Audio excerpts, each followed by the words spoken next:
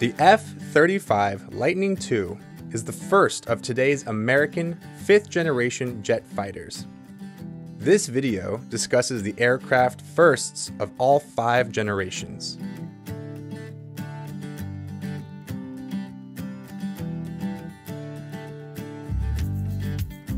The P-59 Airacomet was the first American jet-powered aircraft. It made its first flight in October 1942. The original American jet engines, the GE-IA centrifugal turbojets, worked, but left the P-59 severely underpowered. In fly-offs against America's frontline piston-powered fighters of the time, the P-59 fared badly.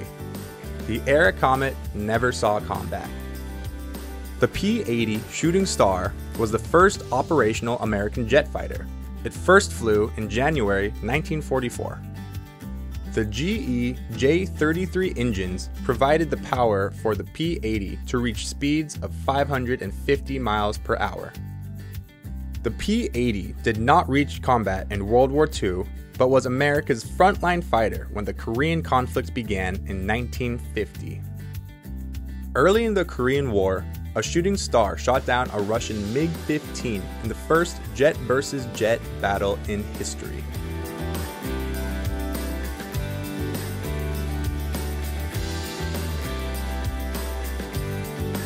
The F-86 Saber was America's first swept-wing jet fighter. It made its maiden flight in October of 1947. A single GE J-47 engine powered the single-pilot F-86 to speeds of over 600 miles per hour. The F-86 was the first jet fighter to achieve air superiority. It is considered one of the greatest fighter aircraft of all time. It served in Korea. The F-9F Cougar was the first swept-wing carrier-based jet fighter. Its original flight was in September 1951. With its J-48 turbojet engine, the Cougar reached speeds of over 640 miles per hour. It also served in Korea. The second generation continued with evolutionary development of several approaches to high-speed flight. The fastest fighter ever, the F-4 Phantom, reached speeds in excess of 1,700 miles per hour. Powered by the General Electric J-79 turbojet engines, the F-4 represented the pinnacle of second-generation fighters. It first roared into the air in May of 1958. The F-4 served as the principal air superiority fighter for the Air Force, Navy, and Marines in the Vietnam War.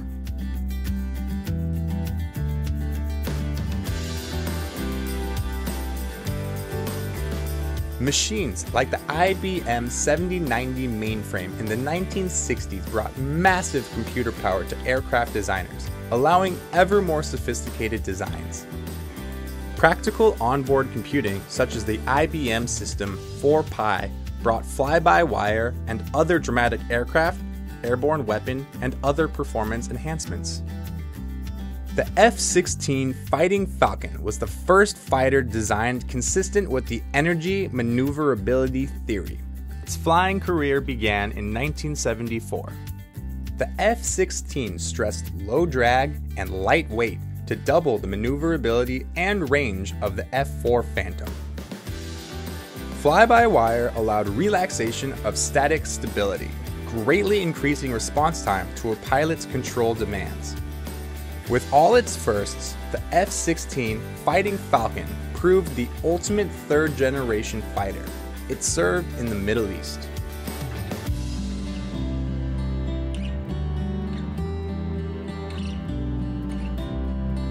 The F-22 Raptor improved on everything learned from the F-16 and added radar invisibility. It started flying in 1997. On radar, the Raptor appears the size of a bumblebee. 2 Pratt & Whitney F-19 engines make the F-22 Raptor fast, up to 1,500 miles an hour, and makes the F-22 the first to achieve sustained supersonic flight. It served in the Middle East.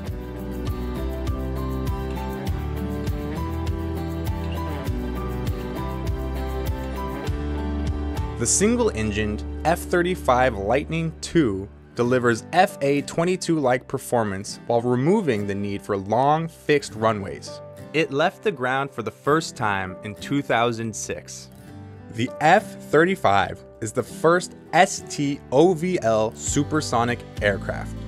It uses thrust vectoring from Pratt & Whitney's F-135 engine augmented by a lift fan for low speed and vertical flight, and digital control for stability. The Air Force, Navy, and Marines all employ the F-35 Lightning II. It is deployed worldwide. These and many other aircraft are discussed in detail in Significant American Military Aircraft, available in print and electronic form, online, and at your favorite bookstore. Please visit OrofinoPressLLC.com or dlakewriter.com for more.